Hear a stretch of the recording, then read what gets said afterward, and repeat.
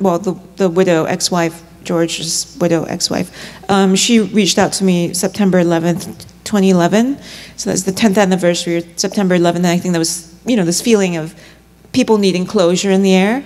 And she found me, ironically, through the website of, I had this novel that was coming out, and she found me through that website, and she wrote to me asking if I wanted to, she found this footage and would I like to have it back. And it was, I had moved on. I'd become a grown-up who didn't have this in my past. I had kind of suppressed it and hidden it away. So, you know, for this thing to come back to me was, and I had a book that was coming out, The Black Isle, and that was something I was preparing to be, a different person, an author. And this thing came back to me, and it was very disturbing to, very intriguing, because I wanted to know whether all the memories I had of this thing and all the images in my head were true or not, or whether I just made it up, or me and my friends had this crazy fantasy and it didn't really happen the way we thought. But the boxes arrived at my house, and she began sending them all these film reels. And it wasn't just film reels, it was also logs, every shred of paper. George kept everything, like you know, like the storyboards and everything came to my house, like 7 boxes of stuff.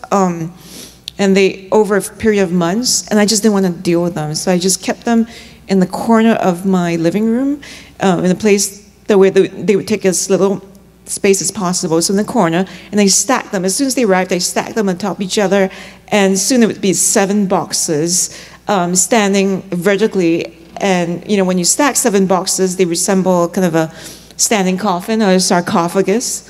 And it became this thing that was haunting me, and it took me 3 years before I could summon the courage to kind of open them up and see what was inside. And you know, and I did finally, because they were beginning to scare my cats, and I had to do something about this dust gathering. And so I found a lab in Burbank, California that knew what to do with 16, because not many places in 2015 knew what to do with 16 millimeter. And then I found you know, I was very nerdy about this. I did some research and found a guy who was dealing, he worked with a lot of, he knew color, because I needed somebody who understood color, because a lot of newer people and younger people don't.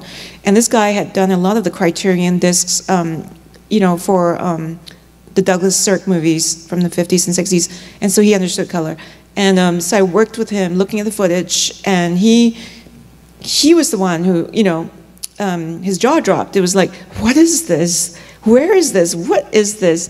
And then, you know, that's when I started to realize that there was something kind of special, that people who didn't know what the history of this thing was and didn't know where Singapore was thought these images were intriguing. And I thought, okay, maybe there's a story here.